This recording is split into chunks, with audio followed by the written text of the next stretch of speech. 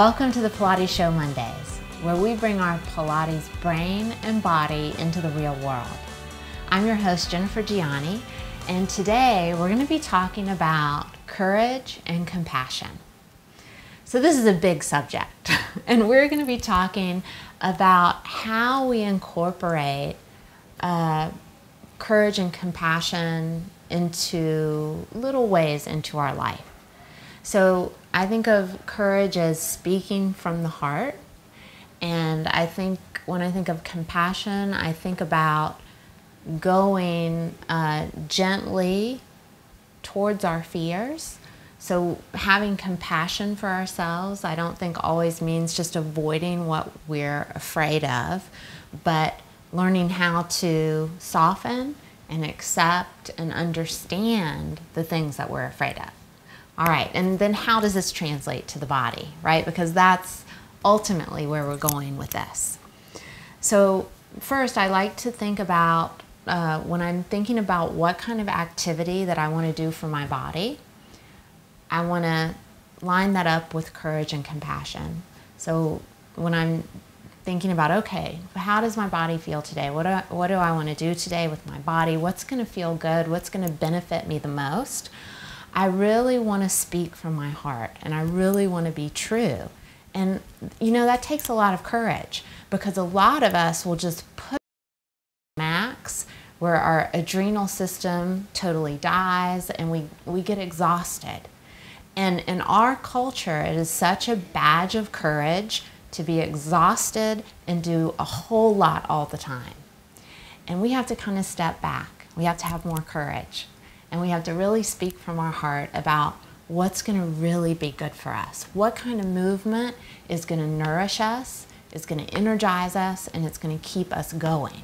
And that can be all sorts of things. It doesn't have to be necessarily release work or subtle movement. It could be one day you really need a vigorous workout. You need to sweat. You need to go outside and run around. But it's just kind of tapping into what you need. So I thought that we would just sample this out a little bit by talking about hip release. So hip release, second chakra, we all hold lots of relationships and tension in our hips, and sometimes this area can be a real place of fear for us.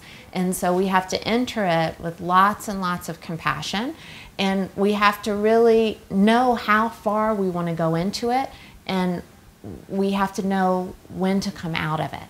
So with the hip release that you guys have seen so many times on our site, you can go to the middle of your hip, kind of between the top of your hip and your trochanter. And I have a point right now. And there's a number of different trigger points that you can hit.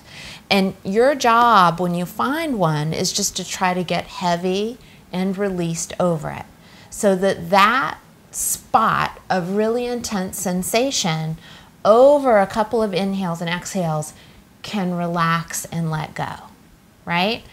But sometimes when you hit a spot that's like a real epicenter spot, it's not going to work that way the first or the second or the third or the fourth time you go there. You have to consistently keep going back to that spot with compassion for yourself and compassion for your body, staying just the right amount of time and using the right amount of tension, right? It might even be a hot rice sock that you have at that place, but you really have to monitor what's right for your body.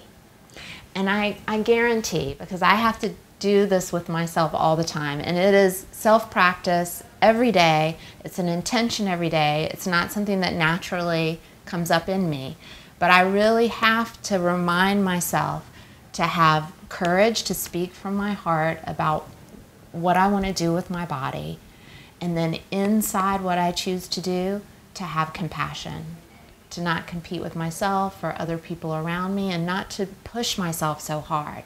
And this will create an easier, happier, more vibrant body. That's it for today. We'd love to hear from you. Comment below on Facebook, Twitter, or the forum on our site. See you next time, and never stop learning.